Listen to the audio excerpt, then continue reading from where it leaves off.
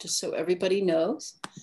And so welcome everyone welcome from Warren, Rhode Island.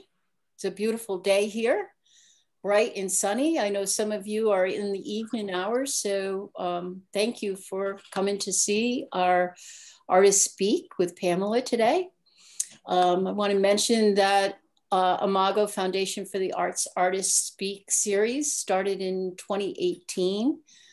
And it's with the goal of bringing expert artists' practice stories of their lives to the public to create awareness, and also as a way to inspire and let other artists think about their creative path. Today we have Pamela,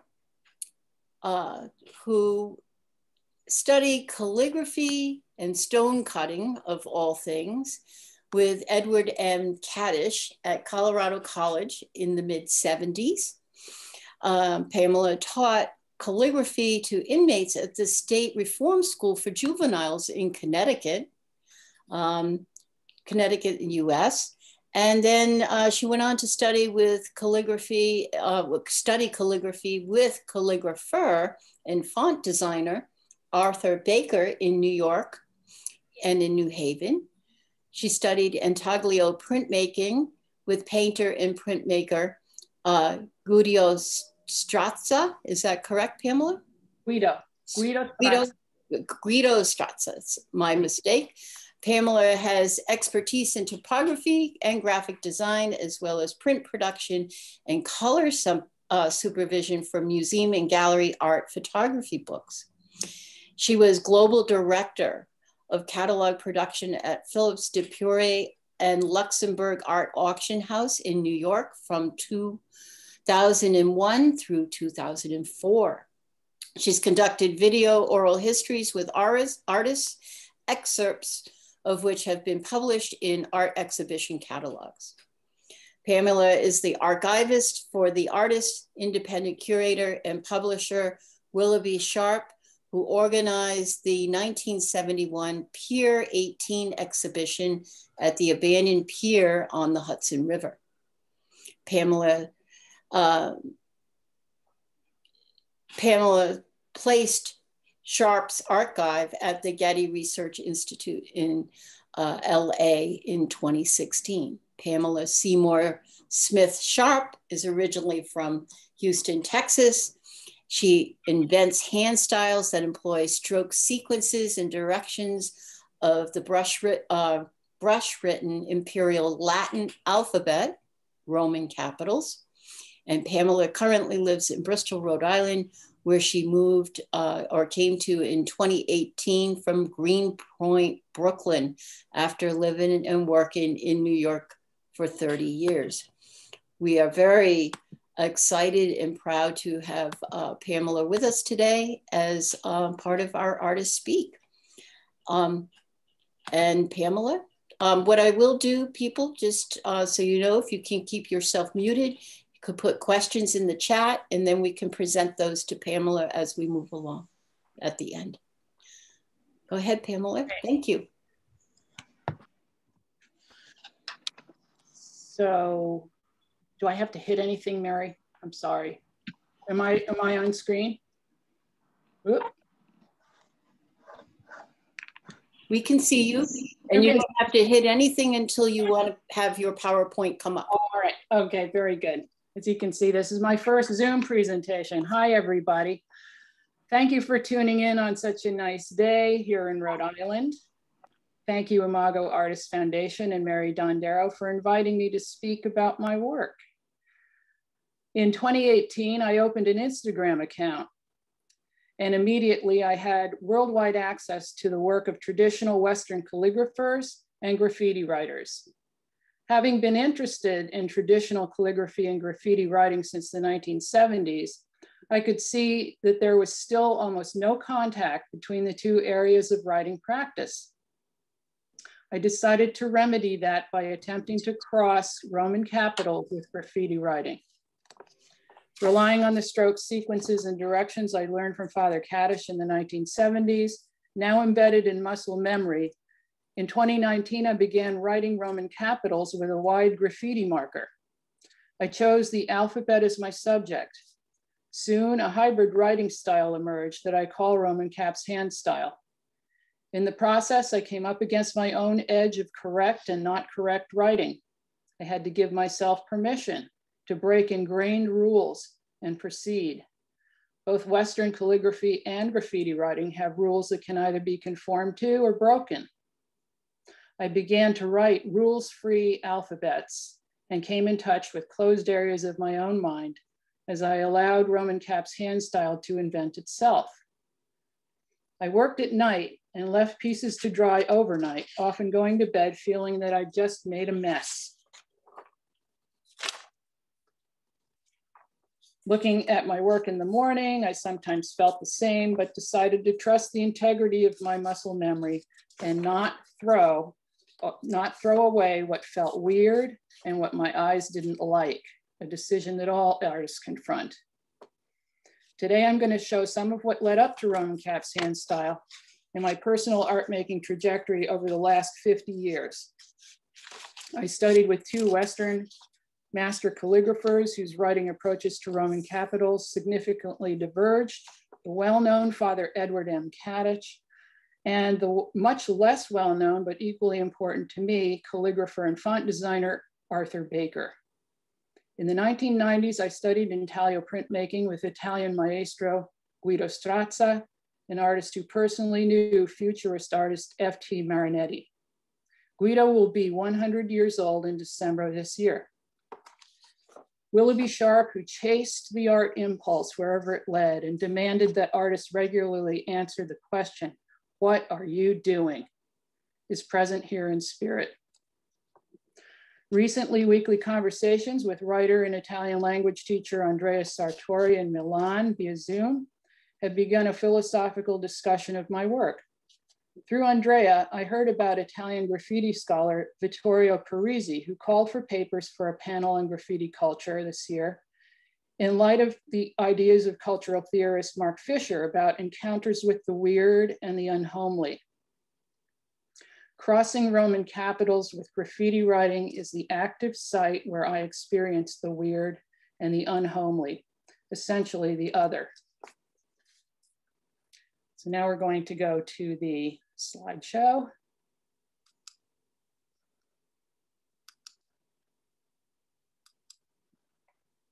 Oh, good, it worked. So beginning, the first section of this slideshow is cover the years from 70 to 78. These were high school and college years. This period was one of broad exposure to traditional calligraphy practice and the first glimpses of early graffiti writing in New York. My family moved from Connecticut to Colorado in 1971. I taught myself black letter calligraphy with a speedball pen set and an instruction book in the 10th grade. My first calligraphy class with Father Kadich was in my freshman year at Colorado College in January 1975. I was 18 years old. The second class in calligraphy and stone cutting was in January 1976. Yeah, because how did you put the water there? In 1976-77, I had a junior year abroad in Cambridge, England.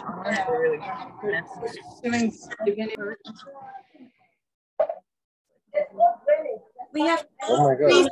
Hold on a minute. Hold on. We have to get somebody to mute, please. And Pamela, I think you need to. Are you? Okay, thank you. Sorry. Okay. Nope, that's not. Okay, next slide here. These two pieces span the beginning and up to the current work that I'm doing now. On the left, we have an early calligraphy piece, it's dated 1973 with the black letter calligraphy that I taught myself in high school. So this is pre-Father Kadich. And on the right, we have a piece from the Roman Caps Derangement series, which is a COVID-19 hand style that I developed last year, 2020. So we're basically going to see how the progression from the early to the current work.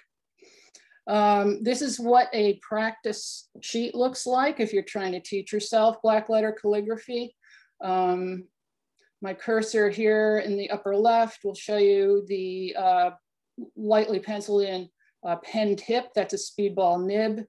And then if you follow through each letter, you can see the indications for the angle of the pen when you're trying to make these letters. Like practicing a musical instrument, this takes many hours. My brother once told me that some neighbors were surprised that he had a sister. So I was in my room all the time drawing. This is a drawing that I made in high school. I'm just going to show you some of the work that I was making before I studied calligraphy. This is a yucca seed pod. It's the problem was to expand it into an abstract design. I was interested in Mayan Indian culture. This piece is about 2.5 feet by 2.5 feet circle. It's ink and gouache on paper. I was also interested in Southwest Indian culture, and this is a gouache painting of a sand painting that I saw. So the next work of art is a self-portrait of 18-year-old me before I met, this is the person who met Father Kaddish in 1975. And at that time, personally, I wasn't averse to men in black with white collars because my family regularly attended an Anglo-Catholic church in Denver. So, you know, priests were kind of part of my environment. Father Kaddish was about my height. He smiled a lot. He smiled easily. He moved quickly. But man, that red pen of his, when it came out on your work, on your practice sheet, it was painful. He had a high, reedy voice, and I gotta say, a great sense of humor. So at Colorado College, there was a program where you study one subject for 3.5 weeks and then took a 4-day break. So for classes like studio art, calligraphy, anything like that, you were immersed in it for that 3.5 weeks. So Father Kaddish had us sit down at our desk at 8:30 in the morning with sheets of paper, and a bottle of ink and speedball pens. And we would learn technique from 8:30 to 12. We'd have lunch and be back around 1:30 to 4:30 for practice. And I'd say about 50% of the people in the class came back for afternoon practice. So the second year I studied with him, I was his studio assistant, and we would share lunch together and split 1 can of baked beans basically every day. That's what he ate. So Father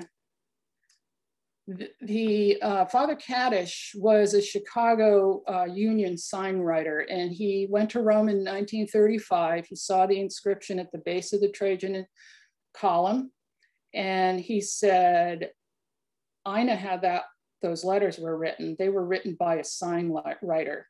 And he made several rubbings of this. He was not the first one to do that. And interestingly enough, rubbings of the inscription at the base of the Trajan column transmitted that information worldwide to several locations, I believe to London, and then one to California, United States. I'm not an expert in this, but it's just sort of interesting that that's how this information kind of made its way around the world, so that other people could look at it and learn how to make these letter forms.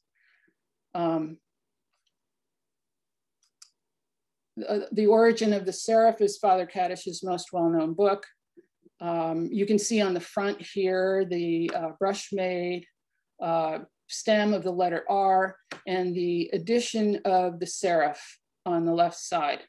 Father Kaddish is known for this idea of the addition of the serif. There's a lot of discussion around that.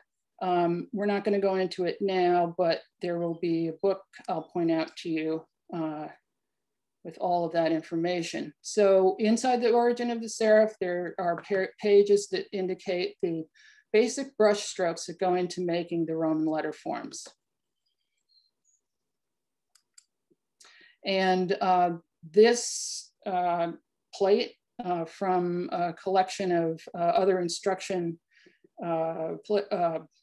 books shows the stroke sequences and the directions of to make the Roman capital alphabet with a pen. So that's what I basically specialized in, and I return to this sheet all the time. Father Kaddish also had his own hand style. He called it cat writing. So these are freely written brush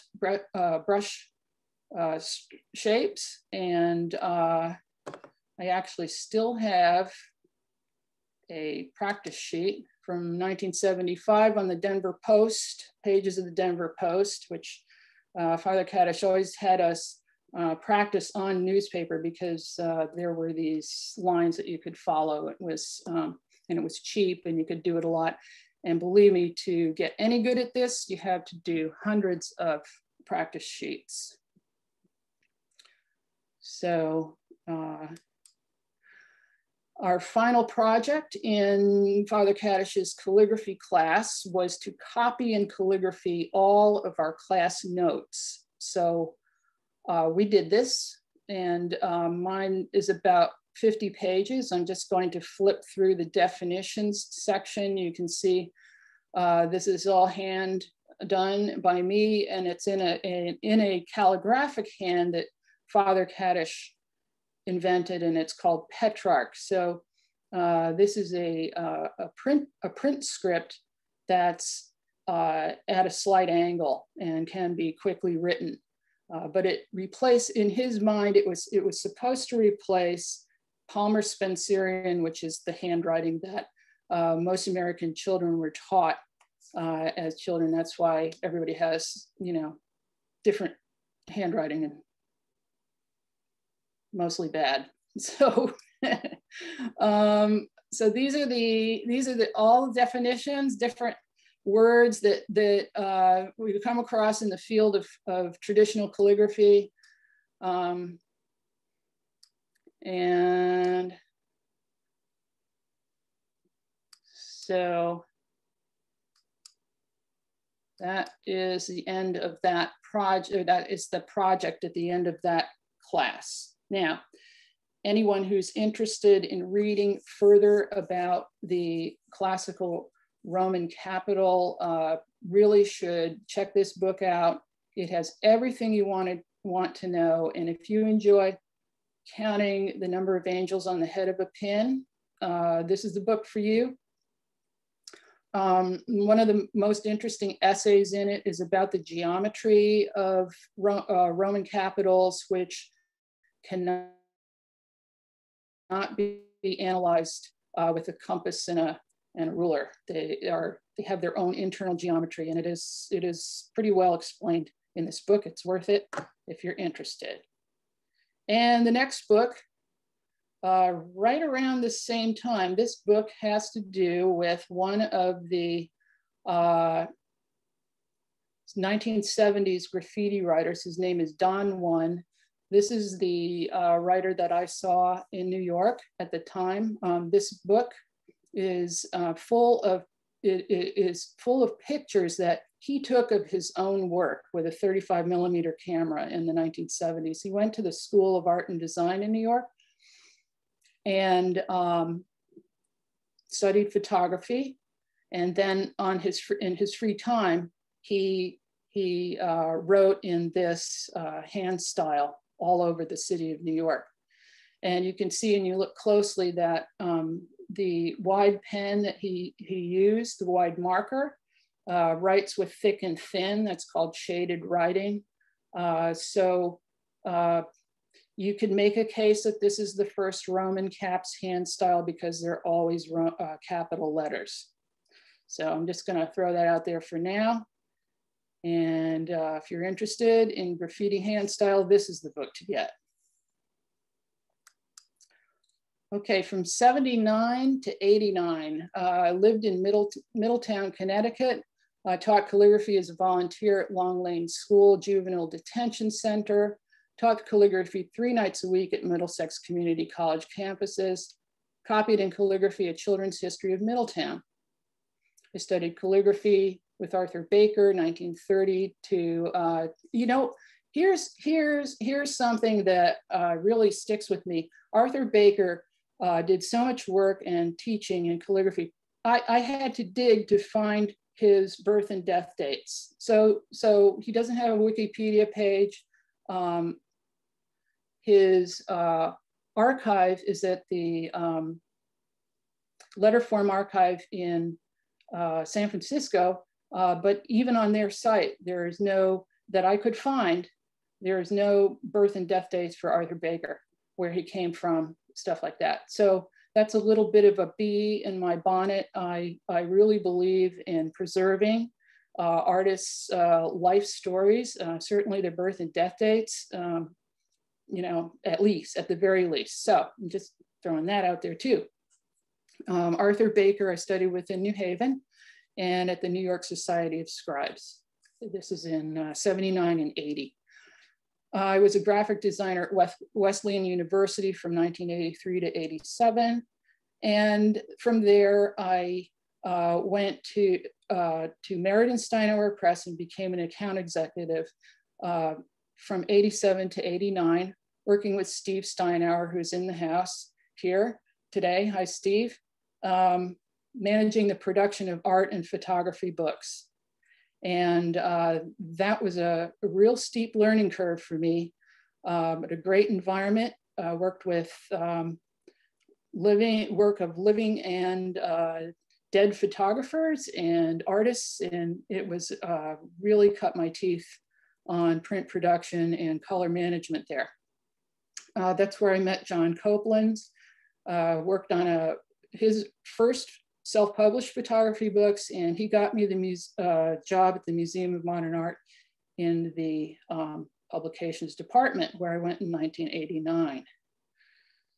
So let's go back here. Okay, so this is Arthur Baker. These are 2 of Arthur Baker's many books.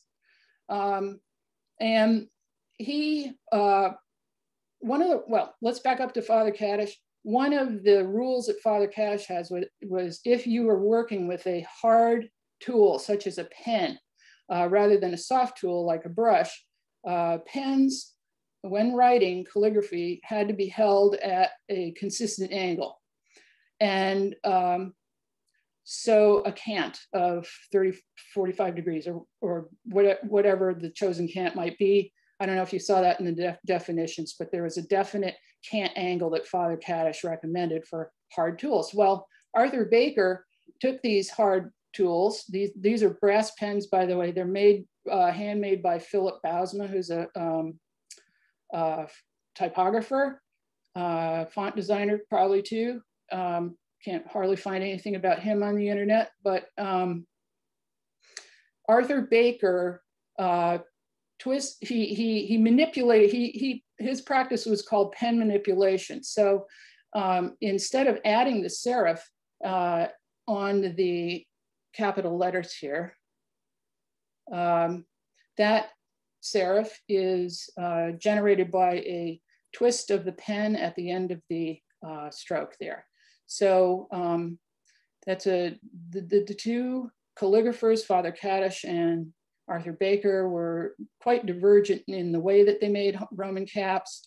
I remember hearing Father Kaddish referring to pen twisters, and I believe he meant Arthur Baker.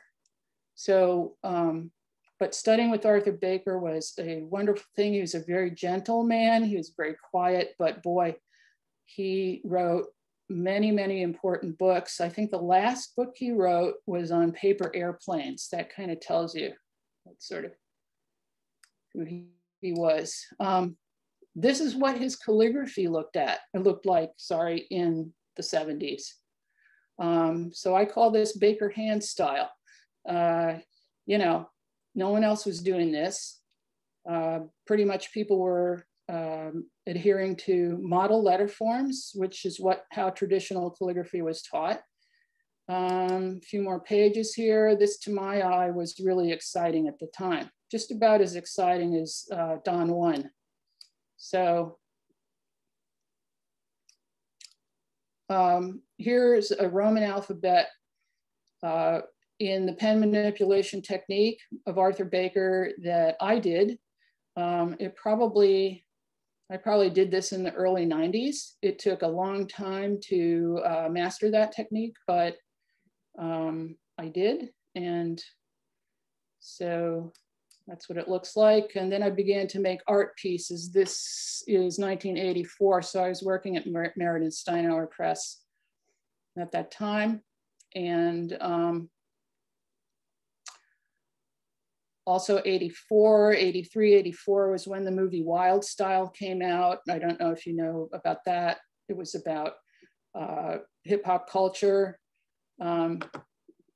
And so I was aware of that. And here's another Arthur Baker inspired piece with a traditional Roman capitals alphabet underneath a Arthur Baker type alphabet, which again took me several years to master this technique. But you can see the Roman capitals are already are overlaying each other. They're sort of you know, not meant to be you know, perfect letters, separate and you know, kind of traditional. So, all right.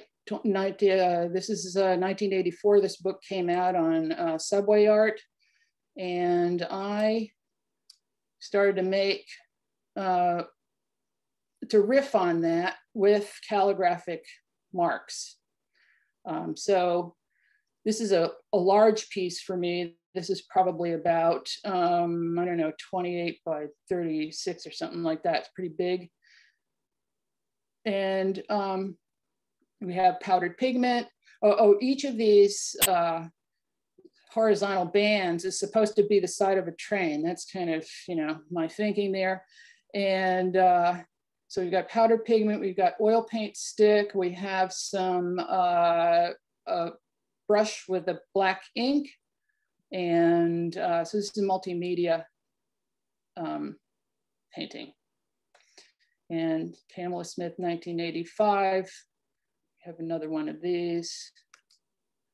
Also 1985, again, these are, you know, to kind of call out the wild style on the sides of subway trains. And use of calligraphy to, or pretty traditional calligraphy to, you know, to create these pieces. Okay, so 1989 to 95, moved to New York from Middletown, Connecticut in 89 to work as production associate in the publications department of the Museum of Modern Art. Again, John Copeland's got me that job. I lived in Greenpoint from 1989 to 2018. And that period was total immersion in New York graffiti environment, which inspired me to push Roman capitals into a hand style, but using traditional calligraphy writing tools, the brass pens and India ink. So you're gonna see in these next pieces how I sort of went about that. So we have a more traditional, this is again, Arthur Baker, pen manipulation method of doing Roman capitals, and then these much looser, kind of written in water first. I started to write in water because that put me more in touch with the kinesthetic, the muscle memory of letters. So I wasn't watching what I was doing. I was a lot less self-conscious. And then I'd go back in and sort of retouch them, and the watered areas would fill in, you know, in a very unpredictable way, sort of like that. Here's another attempt to kind of dissolve and break down Roman capitals. I did kind of I cut out a piece of sponge. These are kind of small, actually. They're like 8.5 by 11. So they look a lot larger on the screen than they are. But I cut a piece of sponge in a square, maybe 2 inches by 2 inches. I dipped it in water, tapped it on the paper, and then wrote a letter over top. And the shape of the letter would dissolve. And so I was doing a lot of experimenting with that kind of thing rather than making perfect letters, which I had done for years. So I tried to close to perfect. Okay, so these are graffiti tags in ABC. I'll point that out to you here. Here's an A, here's a B, and a C. And these are all ABCs in ink with a Philip Bousmer brass pen on paper. They're small. This is, again, 8.5 by 11. And we'll run through a few of these. Here's graffiti tags with the sponge print. Again, sort of a combination of a random shape and the regular letter, or the hand style letter form, ABC. Then I took a trip to Gettysburg, to the battleground. I don't know if anybody's ever been there, but if you haven't, I highly recommend it.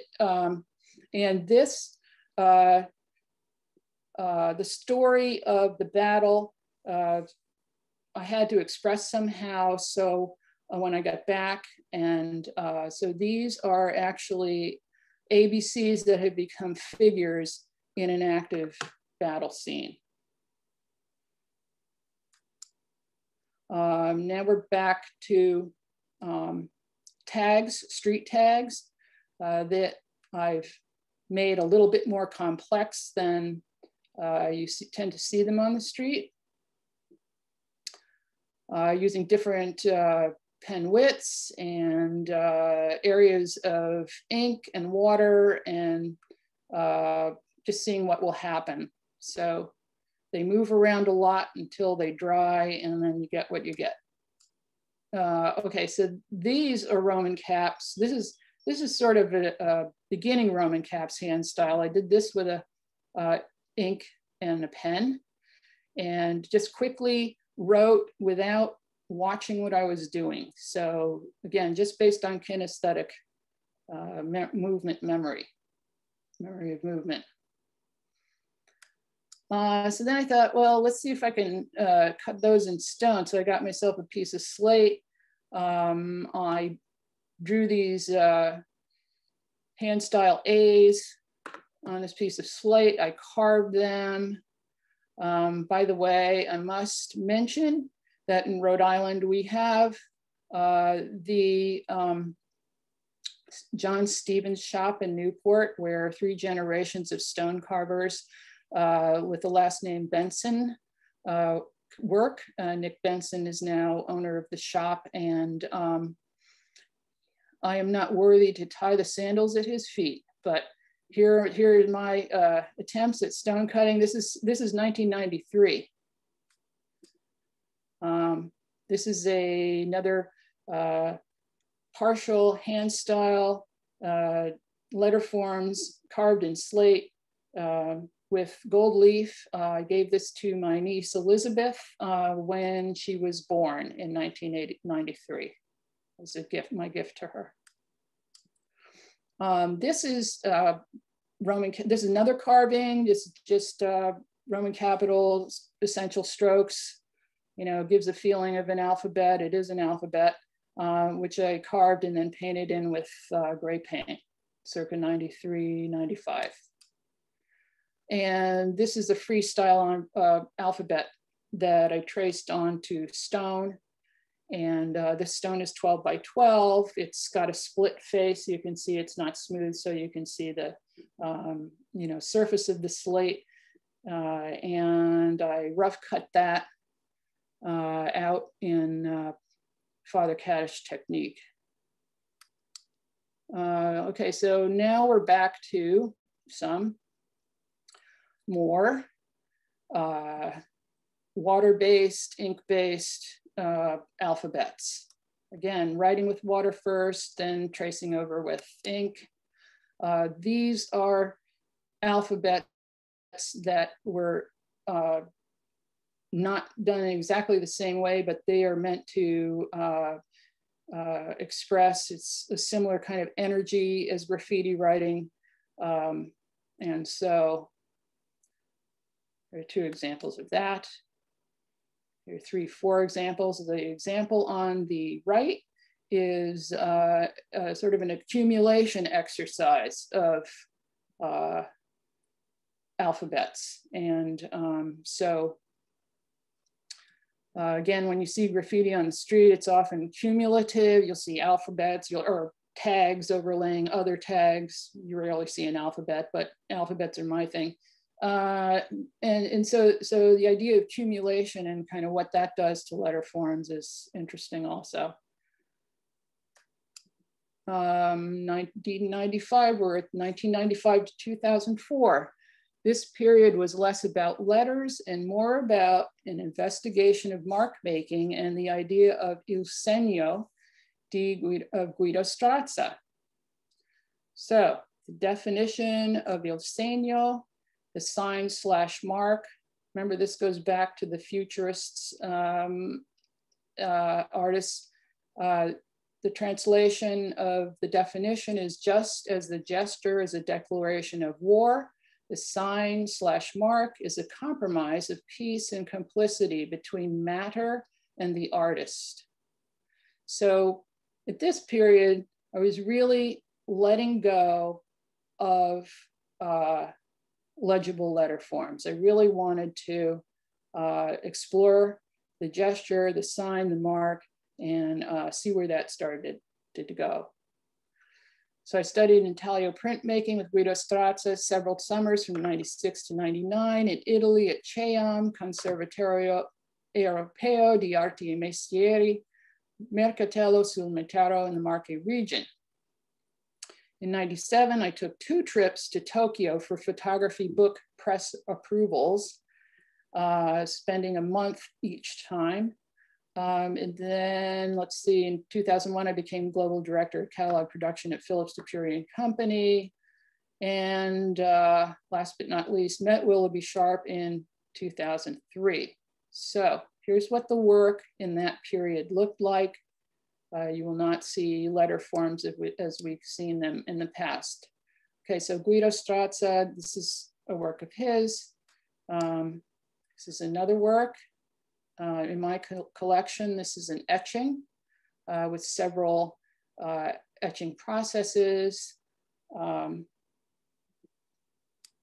making that print or preparing that plate, making that print. This is another one, again, writing directly on the plate. And by the way, in the printmaking process, there's always the surprise that what you write on a plate comes out backwards in the print. So that's really trippy. And if you're writing letter forms, you have to write back for it to read once it's printed. So that's a good reason to give up writing letter forms, the printmaking workflow. These are early exercises in Strazza's class, just accumulation of marks, no letters, just seeing what kind of comes out when you, make an abstract mark. This is one of the prints I made. Here's another one, another accumulation of marks. And this is quite interesting because in that, the way Strazza teaches, there's no perfect print. There's no perfect way to make a print. So, or to make a plate or a print. So this plate at the top, you'll see kind of has these weird white areas. That's where we were told to take one end of the plate and literally hold it in the acid for much longer than the rest of the plate and almost wave it up and down, to get the acid to eat the metal so that no ink could get in there. And that's where you get a white space in the, or white whitish place there in the black area. That should all be black in terms of the way, based on the way, I mean that I had done the rest of this, these marks. Okay, so Tokyo, 1997, 2 months total immersion in an illegible text environment. I don't know if anybody's ever been to an Asian country and looked around and not seen any Roman letters, but it's an experience. And in the 90s, there was literally no Roman lettering anywhere. So I was given a sign with Japanese on it, which said, "Take me to my hotel at XYZ," you know, the address, and then other things that I could point to, meaning, you know, things that I might need or want to do, because very few people spoke English. I made drawings in Tokyo in my hotel room that became imagery in the next printmaking class with Stratus. So we're going to run through a couple of those. These are small. These are about 6 by 8 or so. By the way, I love working in hotel rooms. I don't know if anybody's ever had a chance to do that, but so it's like COVID lockdown, you know, there's no communication. You're just there with your art. And in this case, looking out the window at, you know, Japanese calligraphy and signage in downtown Tokyo is really great. Yeah, so this is just black ink, very thick black ink with a hard, you know, sort of a bamboo tool. And then these were these funny markers that I got in Tokyo, that there was an eraser one. So you could go back through and erase kind of some of the, you can see it here, the eraser marker, going back through and taking out some of the marks that I'd already put in. I kind of like that. Okay, and so now we're going to the etchings that I made using that similar imagery. And there are those 3. So I made these in Italy. So from 2004 to 2014, not a lot of my own artwork got done. This period was devoted to gathering and preserving life stories and activities of underknown artists. So beginning in 2004, as a collaborator, archivist, and oral historian for Willoughby Sharp, whom I met in 2003, as I mentioned, the publisher and co-founder with Liza Bear of Avalanche magazine. I co-curated several exhibitions about Willoughby Sharp during that time. In 2006, I conducted a 24-hour oral history with Willoughby Sharp in Berlin on a DAAD residence, and placed Willoughby Sharp's archive at the Getty Research Institute in 2016. In 2010, I produced with Duff Schweniger a 30-minute video documentary of the FSAC about artists' use of pre-internet electronic communications technologies by the Franklin Street Arts Center at 112 Franklin Street in Tribeca, active from 1975 to 77. And this I felt was important because pre-internet electronic communications technology was being forgotten at that time. I mean, I had to have explained to me at least 10 times how it worked. And so I thought, you know, in another 5 years, no one's really gonna understand how this, it was a bi-coastal satellite communication between 2 groups of artists, how this happened, or how this worked. So we preserved that as an oral history. In 2011, I organized the exhibition Tom Hannon Paintings and Jazz Album Covers in Brattleboro, Vermont, and moved from Brooklyn to Bristol in April 2018 and started my Instagram page in October. So back to Instagram. Instagram has been integral to what comes up closely. Roman Caps Hand Style 2019 to present. All right, back to square one. We got the stroke sequences and directions for Roman caps here. That's always the lodestone, whatever the word is. And so I start there. But this time, instead of the brass pens, we go for the graffiti markers. We got a 60 millimeter wide one here. We got a 30 millimeter wide one here, and 15 millimeters, and then a 5 millimeter bullet point. So these are the instruments the writing instruments that I use now for Roman caps hand style. And they're all available at Blick Providence. So if you feel the urge, you can find them there. This is the first, using a 15 millimeter acrylic paint marker that I just showed you. This is the first fully achieved Roman caps hand style alphabet. So that was shown at Imago Gallery. Oh, uh-oh. Phew. In 2019, I think it was. Yes, and let's, no, sorry, I'm sorry.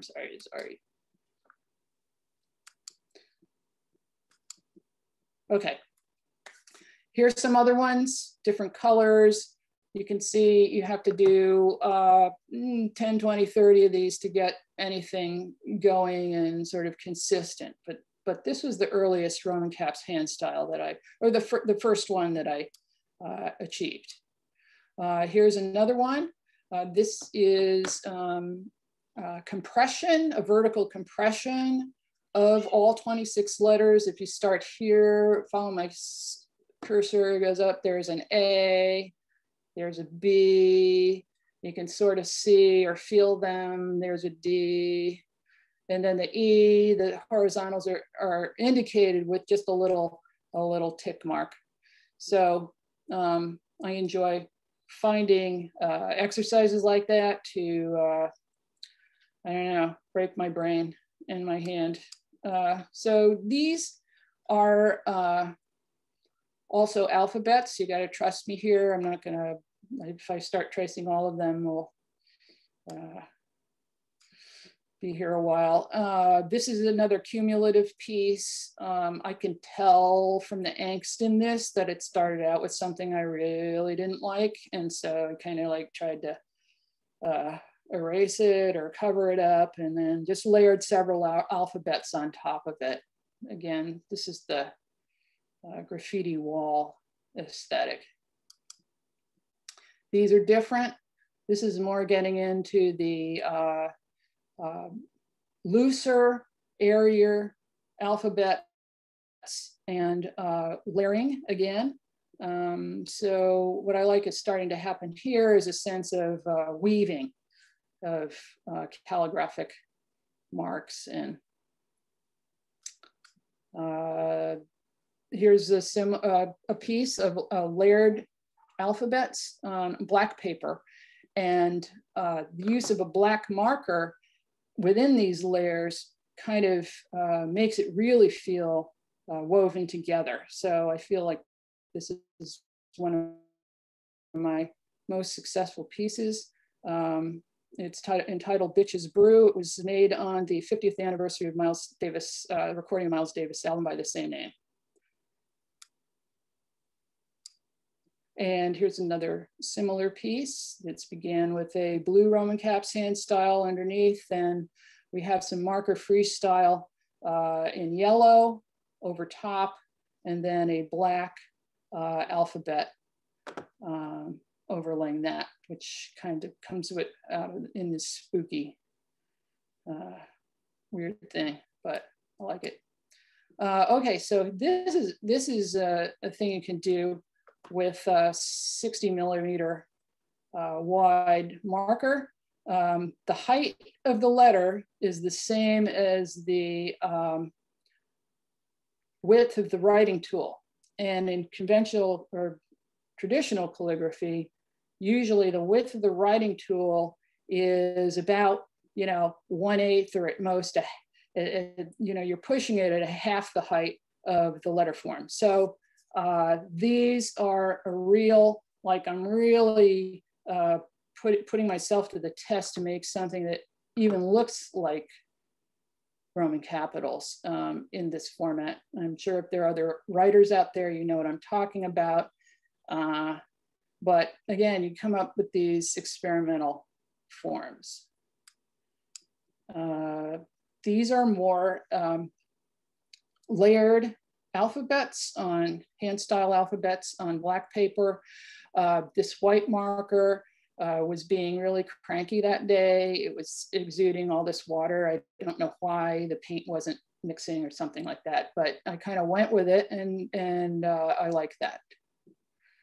And from there, I also discovered that writing with nearly dried out markers was also kind of interesting. This is another test case with compression and layering and freestyle alphabets. It looked like here there was a water alphabet underneath this one. So again, sort of mixing these techniques can be affected. Okay, so here's where I really in my process. These are two states. On the left, you got a previous state to the final, or close to the final, version, which is on the right. And I started out with this sort of gentle, nice, thin, beautiful, hand style letters and bottom, and then I covered it with something else, and then I started to color them in. And then I thought it needed some color, so I did this pink alphabet on top. And then I was like, oh my God, that's just not going anywhere. So I put another alphabet, which you can see kind of here. And these are really frustrated interventions. I'm like really feeling it. I almost tossed the thing out. And then I thought, let's get a yellow marker here and just, try to outline some of these things. So that's what I did. And I went to sleep, got up the next morning, and I sort of like, this is a real graffiti piece here. Is everybody with me? Good. We are with you. Oh, good. Okay, we're moving along here. This is another angst-ridden piece. Layers of things you can see underneath that I thought were going somewhere, and then I overlaid something on top. Yes. And these have fluorescent gel marker in the background, sort of colored in.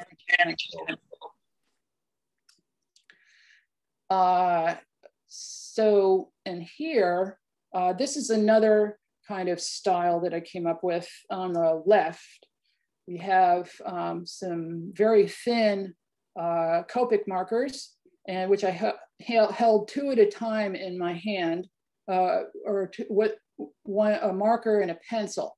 And I just did an accumulation piece with several alphabets, and this is what that looks like. And then when you start coloring these in, these forms colored in are called calligraphiforms. And Wissam Shaukat, if you are here in the house, Wissam Shaukat is a calligrapher from Dubai who taught at the New York Society of Scribes in October of 2019. I took his course in calligraphiforms. So this is a shout out to him. And this is what that kind of work can look like. And check out his page. He's really, really something. Arabic calligraphy. Okay, so now we are up to the latest series, Roman Caps Derangement. And this is a COVID-19 hand style. And I first heard the word derangement in reference to what doctors saw happening to human blood once the COVID-19 virus had kind of invaded the body.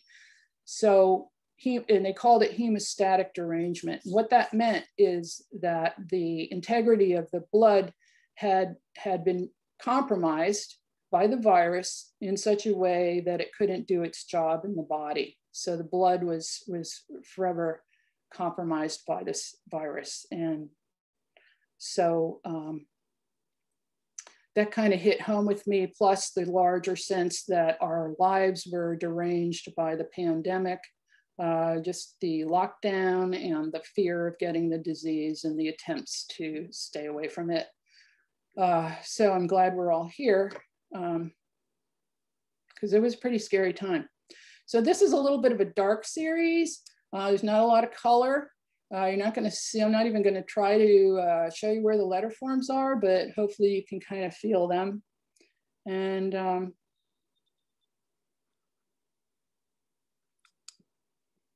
another one.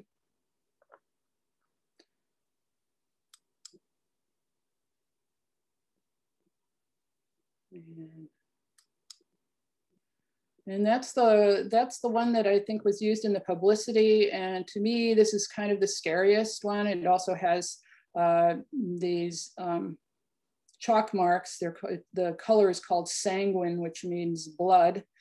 These are Taylor graph markers. It's chalk, basically, but it's like waxy chalk. And so I layered letter forms in with that to this piece. So we're getting to the end of the talk. I would like to mention before we close, again, how great Instagram has been. The algorithm has introduced me to so many wonderful artists, and two that I want to call out right now.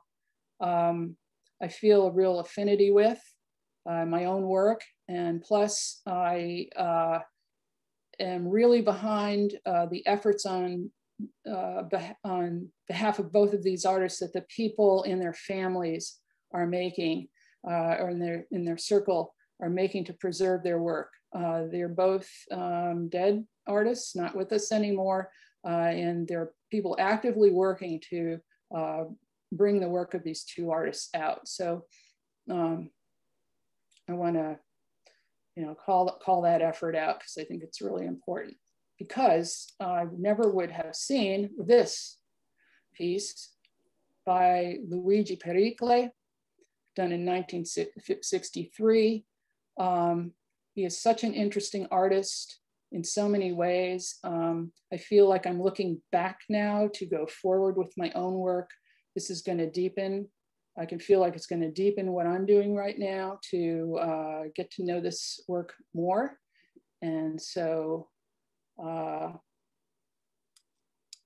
here's another one of his pieces. This is a figurative piece out of calligraphic marks. And so this one is fully realized with a background in 3 dimensions, plus just a lot of written, a feel of writing and graffiti in it. And I love it.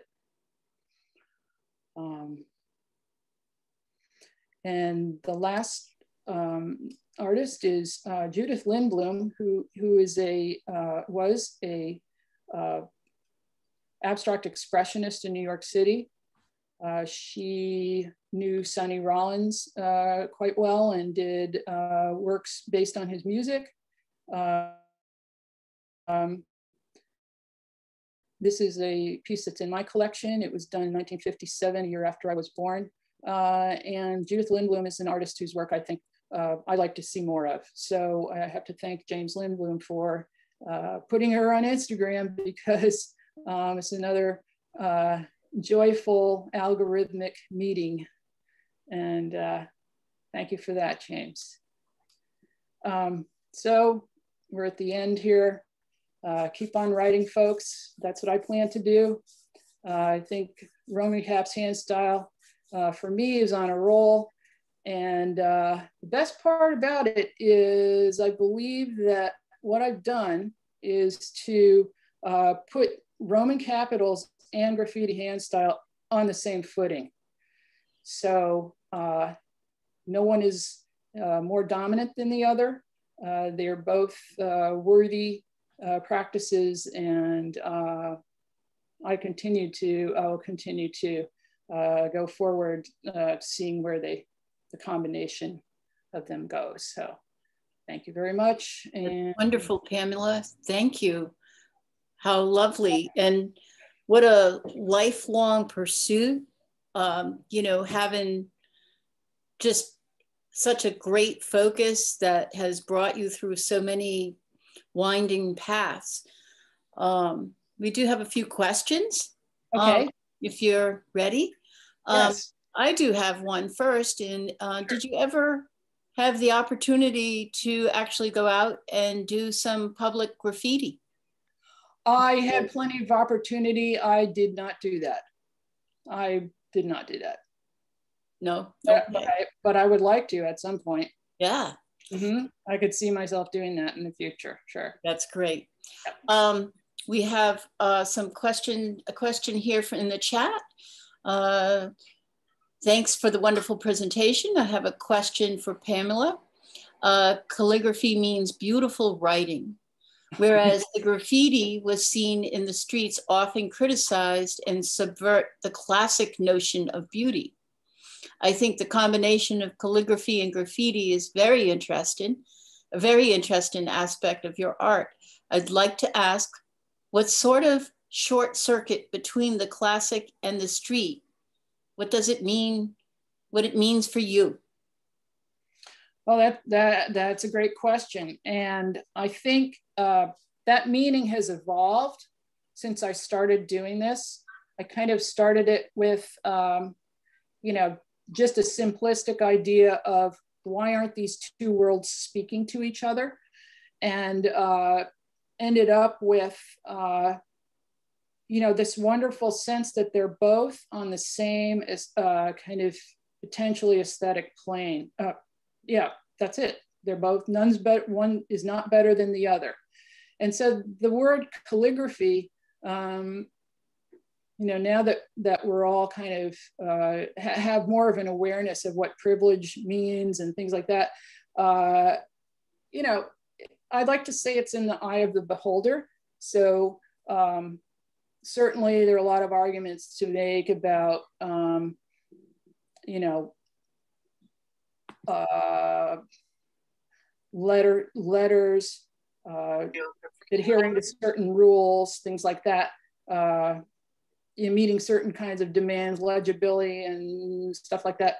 So I've kind of let that go, and I admit it, and I'm opening myself up to whatever the, you know, result is. But yeah, so I'd say calligraphy is a you know, that's a moving target.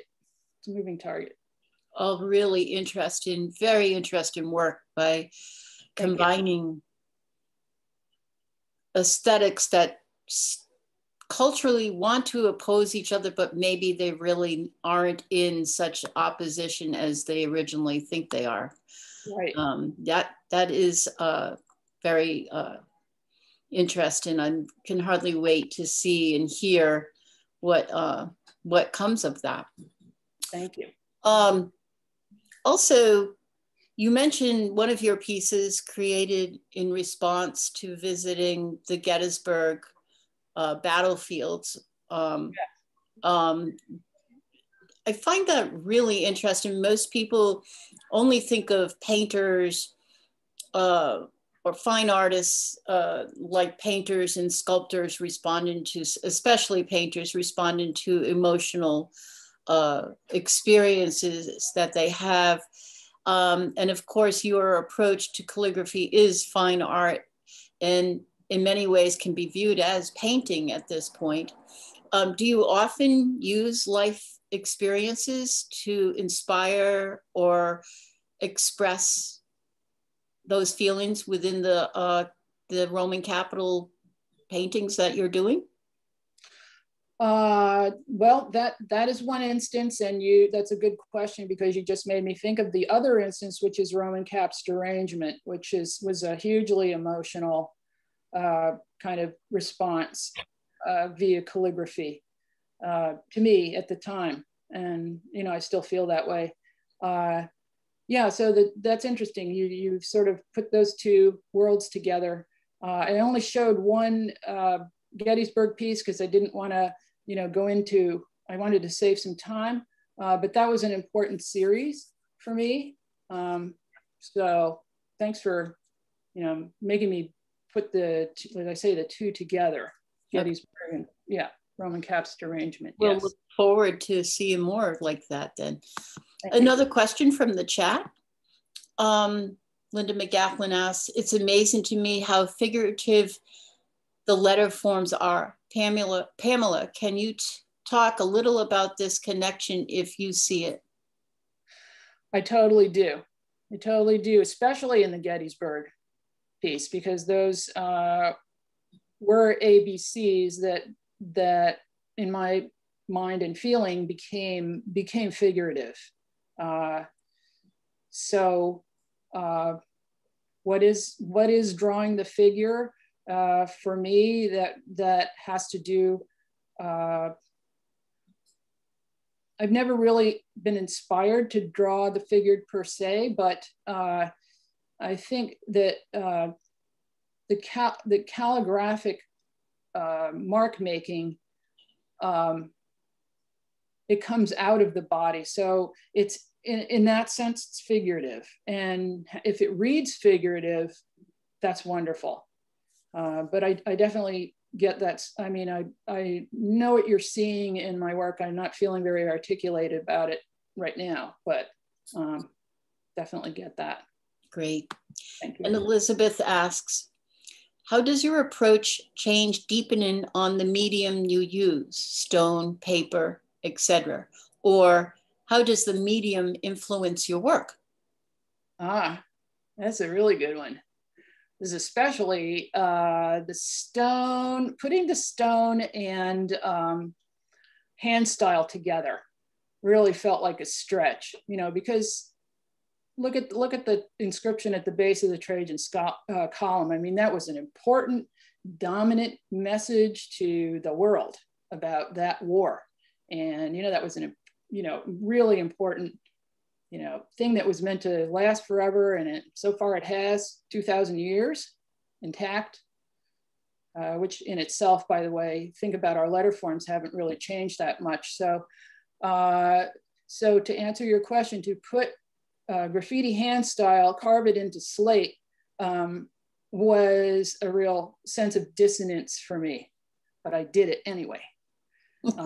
And so thanks to that question, because I like remembering my own points, like I say, my own little spaces of ignorance, and things where I overcome myself. That's all part. That's one of the things I enjoy the most. That's the true artist spirit inside you. Yes. Yeah. It's great. Yeah. Well, Pamela, this has been great this afternoon having you as part of our Artist Speak. We're so proud that you were part of the series, and we invite everybody to be on the outlook for Artist Speaks in the future. Yeah. And I don't see any other questions coming through, so I hope everybody has a great afternoon or evening, depending on where you are on the globe. And thank you from Imago for coming. Thank you, everybody, for coming. Thank you, Mary. Thank you. Imago.